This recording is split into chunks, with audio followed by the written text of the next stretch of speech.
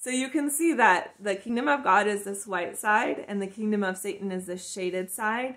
And some of the categories of the created world are going down in the middle. So we have the church, the family, politics, business, art, education, journalism, thought, emotion, plants and animals, inanimate matter, and the list would go on for a very long time, right?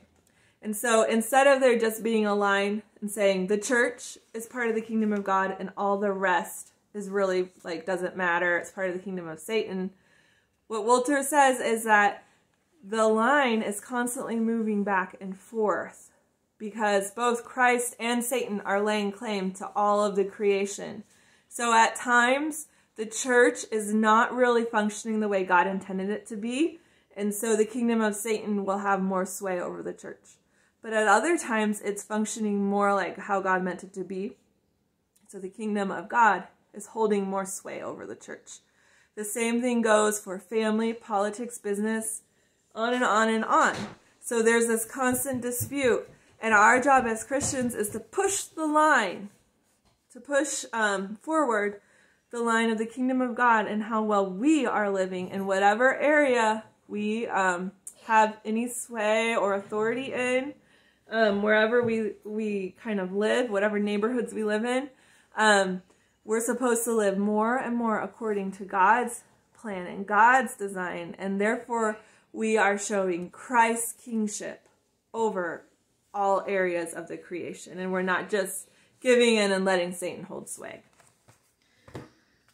All right, so Wolters uses a military metaphor to describe the clash between the kingdoms. So he's saying that a true battle is being waged for the kingship of the world.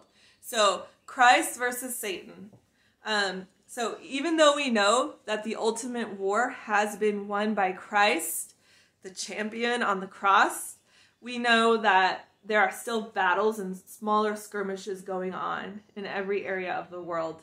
And God has given us as humans the honor of hopefully showing him and bringing glory to him and showing his greatness by giving us the chance to try to fight some of these battles with his help in the world now, for as long as this world shall be and as long as we shall live.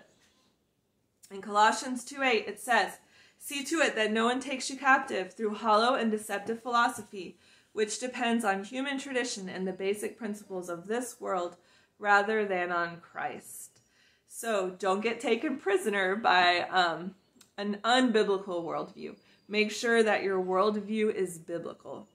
In summary, Wolters is saying that a reformed worldview teaches us that creation is bigger than we ever thought it was.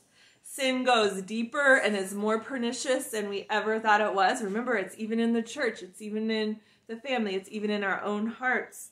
But God's glories are known as far as the curse is found.